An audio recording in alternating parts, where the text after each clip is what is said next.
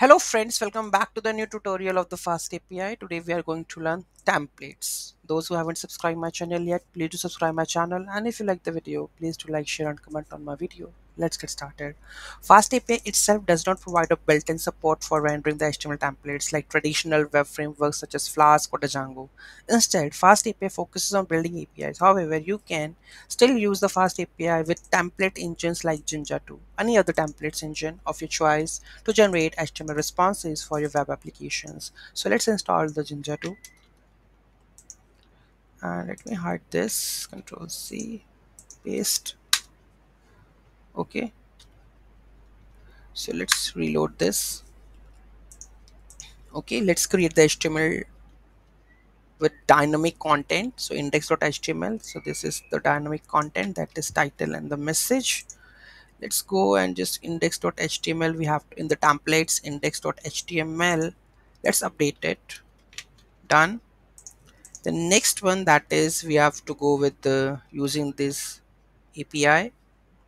Okay, copy and add this one. Here we have main.py. So let's close this. This is done.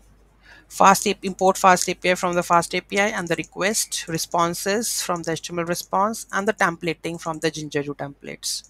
So initialize the Jinja2 templates like this. Templates Jinja2 template directory should be templates. Okay.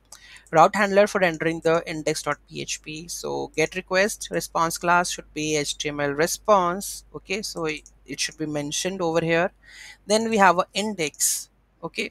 So the request, so what we are requesting, request title should be welcome. Okay, and the message should be hello fast API. Okay, and the template is index.html. So return templates.template response index.html. So here to pass the request title and the message. Let's try to save it and just go to the browser here, and with I think with the index we have done now slash, here you can see that hello fast API, the template is rendered. Okay, in the template we have dynamically fetch the message, that is title and the message. Okay, any doubt, any query in that, do let me know in the comment section. Thank you so much for watching this video. In the next video, how to serve the static files in the fast API. Thank you so much, have a great day, and don't forget to like, share and comment on my video. Have a nice day.